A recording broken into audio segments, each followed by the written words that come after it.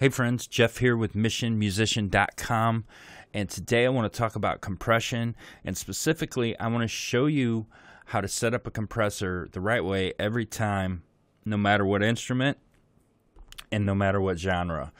And it's actually pretty simple to do, but you have to use your ears. And I'm going to show you what to listen, or explain to you what to listen for when we're doing this. So hopefully that'll help you out a little bit. When I got started in mixing, I had no idea what a compressor was. It took me years to get comfortable using a compressor because I didn't know about this little trick. So I'm hoping to shave years off your learning curve here today with this video. All right, so we're going to start off using it on a drum bus. I have a mix here that literally has no plugins on it. This is a delay carried over from a previous tutorial video, and this is just a background vocal bus that's got some plugins left on it still. Alright, so what I'm going to do is start with the stock compressor. Let me let you hear these drums first, and I think I have to set up where we are here. Let's see. Let's go. Let's just do a chorus here. Let me zoom in.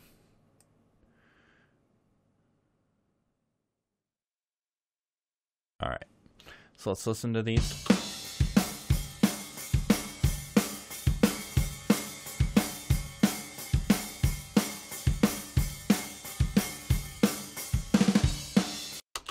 All right. So nothing spectacular. They don't sound bad. They definitely need EQ. And they sound small, and we're going to use compression to add some bigness and some life to these drums. So I'm going to use a stock compressor here. There we go. Okay, so how to set this up is we want to crush the crap out of these drums so we can hear what the compressor is doing and how to set the attack time. All right, so I'm going to turn the ratio up to around 20. I'm going to turn the release down to around 20 or so, and I'm going to back off the attack to around 1 millisecond. So I'm going to slow it down. All right, and then what I'm going to do is I'm going to turn the threshold knob down until I'm getting about 20 to 30 dB of gain reduction. Now, I'm not going to go over what all these knobs do. I have a free tutorial course, and the link was at the beginning of this video, where you can get my free tutorial course on EQ, compression, and Pro Tools. So I'm not going to go into depth here. I'm just going to show you how to set it up. If you want to go in more depth, go get that tutorial bundle. I go into great depth on what all these knobs do. Today I'm just going to try to shoot a quick video to show you how to set it up so you can get your compression right on whatever instrument you want to compress. Alright, so this is how I would set it up, and then now I'm going to bring this threshold down, and it's going to get quiet, so I'm going to turn the makeup gain up for now, but we'll have to readjust that later.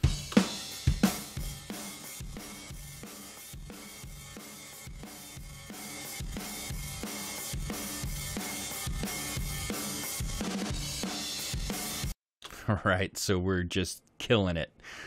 So now I want to adjust the attack. Now that I can hear what the compressor is doing, I want to adjust the attack so I can hear the initial hit of the kick and of the snare come through.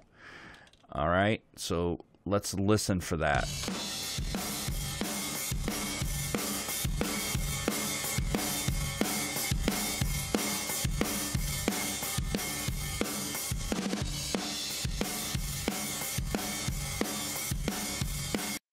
All right, so it's starting to come through around there. Let's go a little bit faster.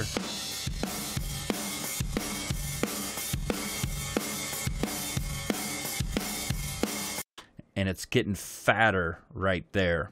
Listen to the initial hit of the kick and of the snare.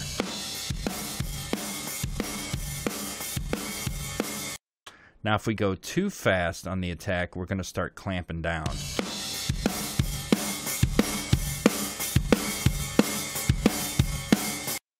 And that's no good. On a room bus maybe, but not here. Let's back this back up and let's find the sweet spot.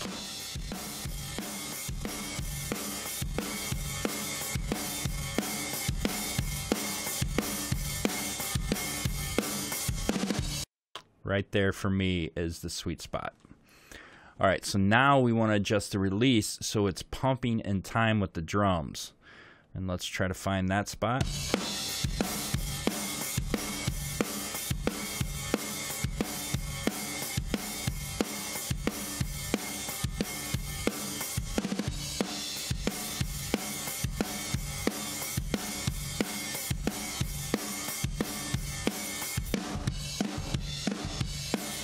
That feels really good right there. Okay, so now we want to adjust the ratio. And so the more ratio you have, the tinier something's going to sound, because you're really controlling the complete dynamics of it. We want to find the balance between making it sound big but still controlling the dynamics, okay? So the benefit of the ratio is you can really control something. The downside is you can make it sound really small when you don't want to. So we're going to back this off probably somewhere between 2 and 4 to 1 ratio. But let's try to find the sweet spot.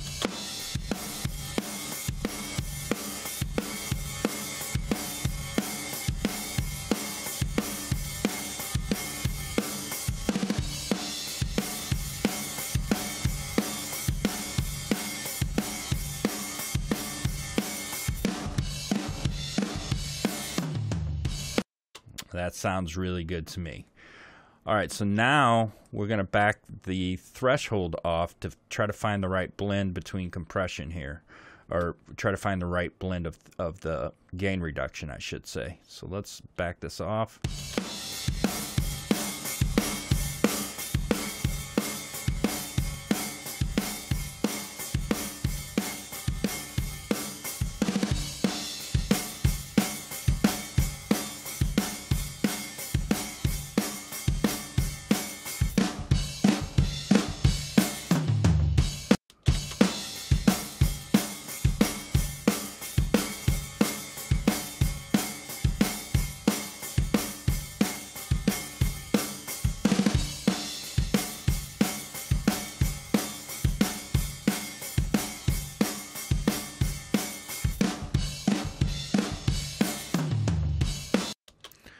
All right, so I'm getting maybe 9 on the peak, somewhere around 6 when it's just normally playing.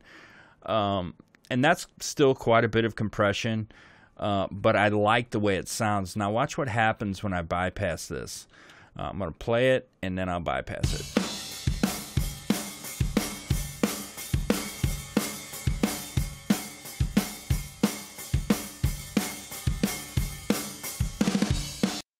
Hear that energy?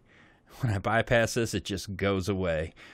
The drums, we're getting some more depth with our drums by creating some space, by enhancing the overall drum sound that's got the overheads in the room in it. So that's making it feel a little bit more lively. So let's do that again. Let's listen again.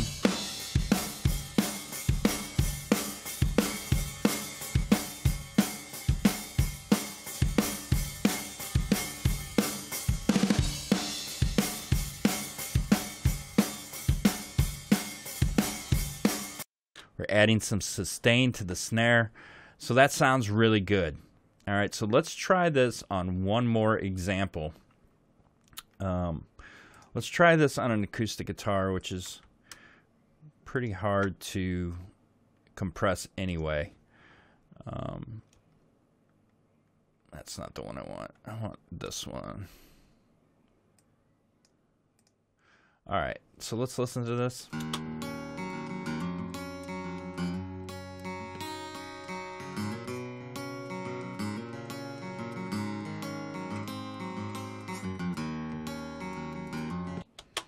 All right, so you can just look at the waveform and see it's kind of dynamic.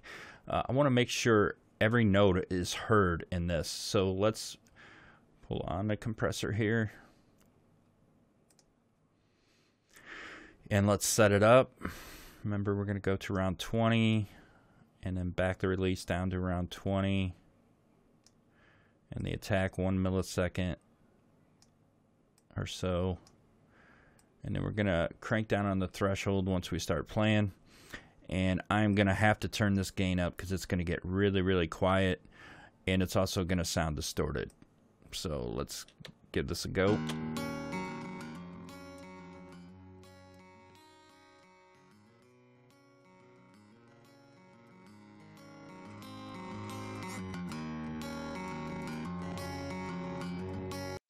Yeah, that sounds great. All right, so let's adjust our attack to where you can start hearing the pick on the strings, and it's starting to poke through. All right, so it's starting to poke through right there. Let's see if we can get it better.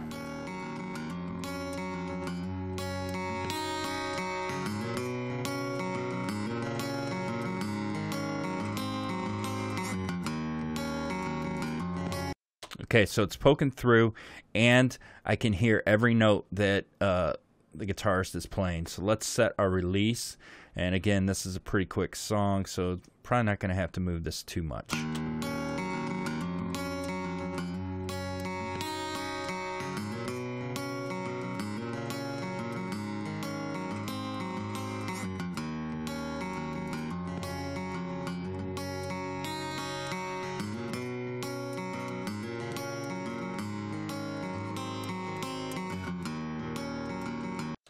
All right, that feels pretty good. So let's back this down to decide how big we want to make the acoustic while still controlling the dynamics.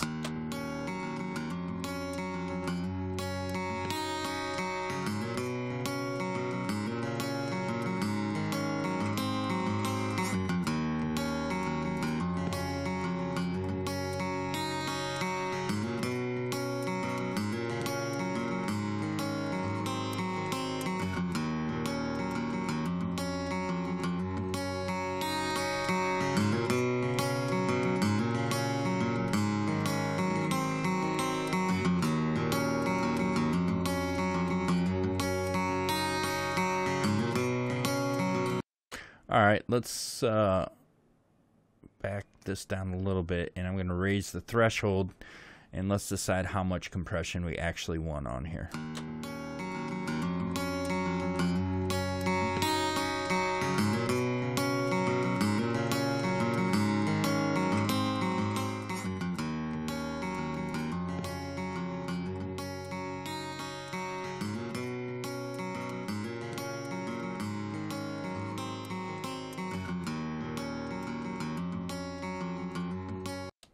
All right, so that's somewhere in the neighborhood. It might be a little bit too much compression. Matter of fact, let me try to back this off a little bit.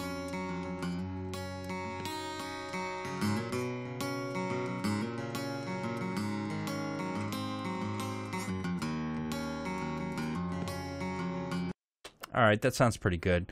So let's listen to it, and then I'm going to bypass it.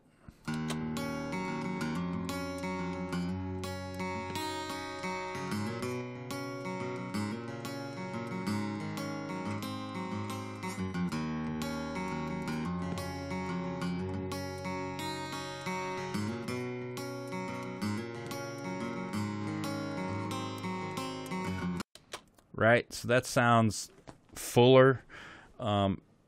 It's not as dynamic. I can hear all the notes. And let's just try maybe one more thing here.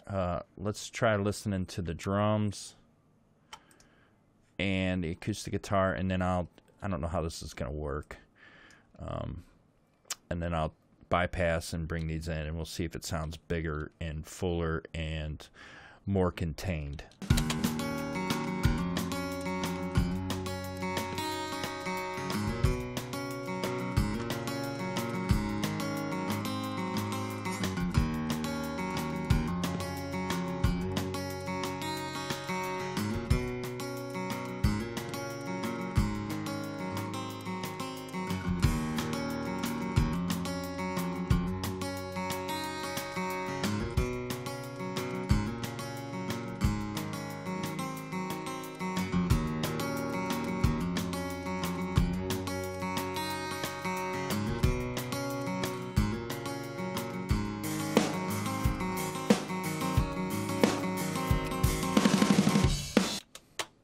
Okay?